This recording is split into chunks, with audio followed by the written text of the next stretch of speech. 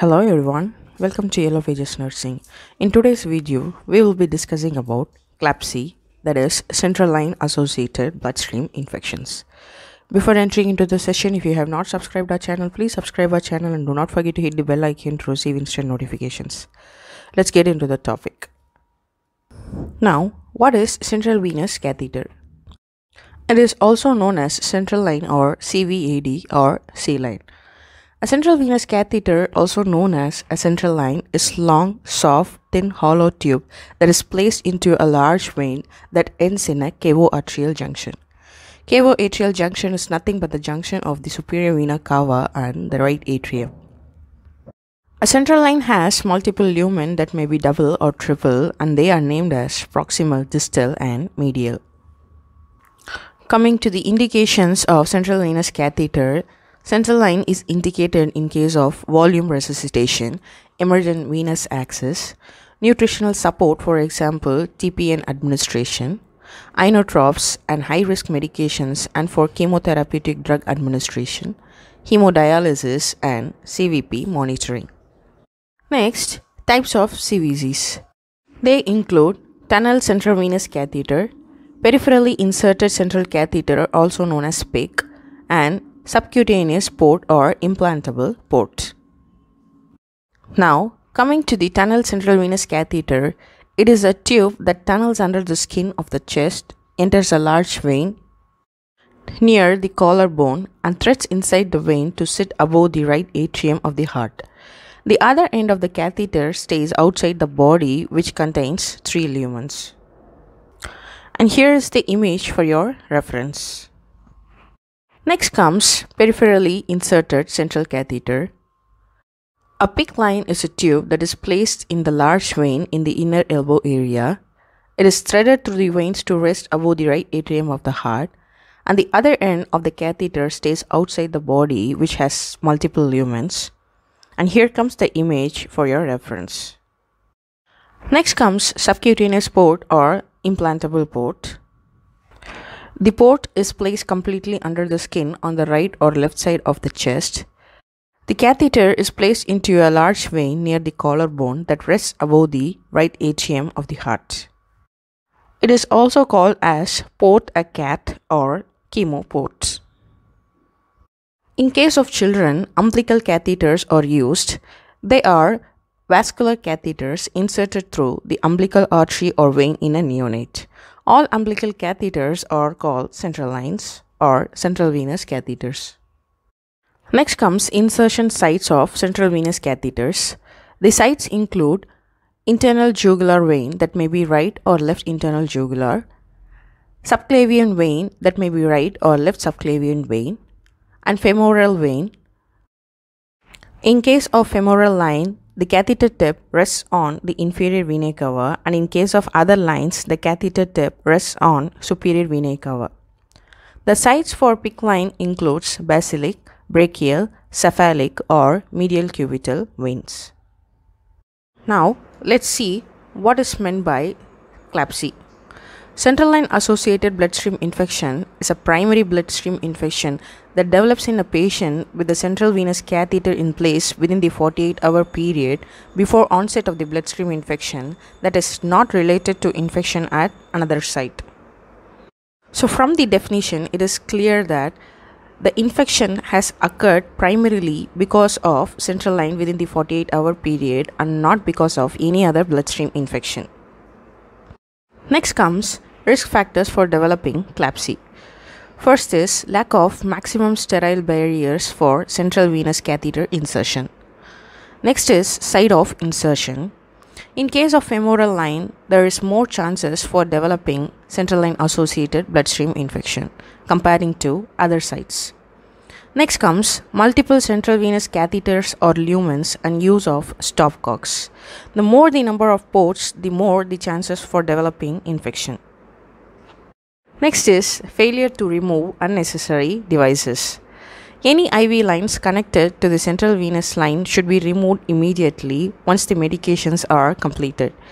If they are left unremoved, there are chances for backflow and block, which further leads to infections. Next is immunocompromised patients and severe skin burns. In case of skin burns, the skin integrity is poor, which leads to infections. Next is administration of total parenteral nutrition and chemo drugs. Next is prolonged length of stay of patients prior placing central venous lines. Next is colonization of catheter with the organisms. This may be because of improper handling of central venous lines. Next is infections elsewhere because of any secondary source. Next comes pathogenesis of CLABSI. Based on route of entry of bacteria, it is classified as extraluminal and intraluminal. First, extraluminal.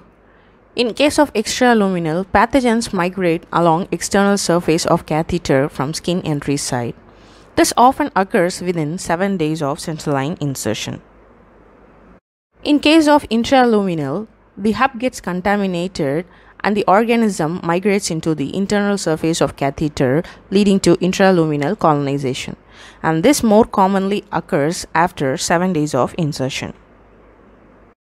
This may lead to fibrin sheet formation in the catheter. Next is secondary bloodstream infection, where bacteria from another source in the body infects the blood. Next is contaminated infusate, where the pathogens are introduced from fluids infused through the catheter system. From this image, you can have a clear understanding about the pathogenesis of central line associated bloodstream infection. Next comes common pathogens of CLABSI. This includes Candida species, Enterococcus species, coagulase negative staphylococci, Klebsiella species, Enterobacter species, Acinetobacter, Pseudomonas species, Streptococcus species, etc. Now comes signs of a central line infection: fever and chills, pain, redness and soreness around the central line, pus or bad smell around the central line site. Next comes criteria for CLABSI. CLABSI occurs when these 3 criteria exist, and they are clinical signs of infection, that is fever, rigors, altered mental status, hypotension, etc. Then no alternate source of bloodstream infection, and positive blood culture from a peripheral line under central line. And even the central line tip culture also has the same organism that develops in the blood culture. Next comes management of CLABSI. This type of infection are treated with antibiotics. Sometimes the catheter needs to be removed and replaced. Now comes prevention of CLABSI, CLABSI Bundle. Bundle is a set of evidence-based interventions related to disease process that when executed together results in better outcomes than when implemented individually. In prevention of CLABSI, we have insertion bundle and maintenance bundle. The key components in CLABSI bundle are hand hygiene, maintaining sterile barrier techniques, skin antisepsis with chlorhexidine, avoiding femoral access, and removal of needless central venous catheters.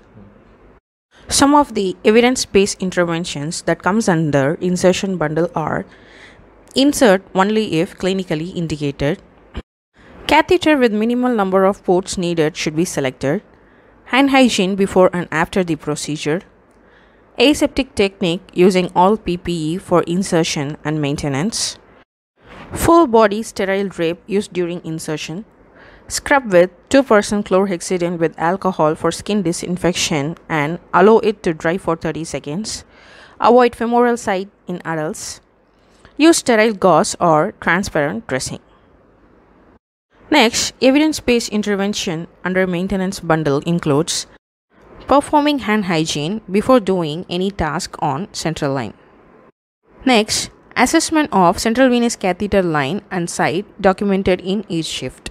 Assess the central line site for skin color changes like redness and oozing from the site, and should be informed immediately to the physician. Next, assess for removal of unnecessary lines. Once the infusion gets completed, remove the lines immediately to prevent backflow and occlusion of central line. Access central venous catheter only with sterile devices. Next is cover the central line lumens with the sterile sheet. Next, secure the catheter with transparent dressing. Replace dressings that are wet, soiled, or dislodged. Perform dressing with aseptic technique and use chlorhexidine. Flush the central line before and after administration of injections. Check the backflow from the central venous catheter before administering or before collecting any sample. Scrub the access port or hub with 70% isopropyl alcohol or 2% chlorhexidine before use. Change the IV line and pressure monitor line as per facility policy. These evidence-based interventions we have discussed so far have been gathered overall, which may vary according to the institutional policies. Every institution has its own CLABSI insertion and maintenance checklist. The only thing is the nurse should adhere to these interventions in order to prevent CLABSI. So here you go with CLABSI. If you find this video useful, please like it, share it, and subscribe it, and do not forget to hit the bell icon to receive instant notifications. Thanks for watching and have a nice day.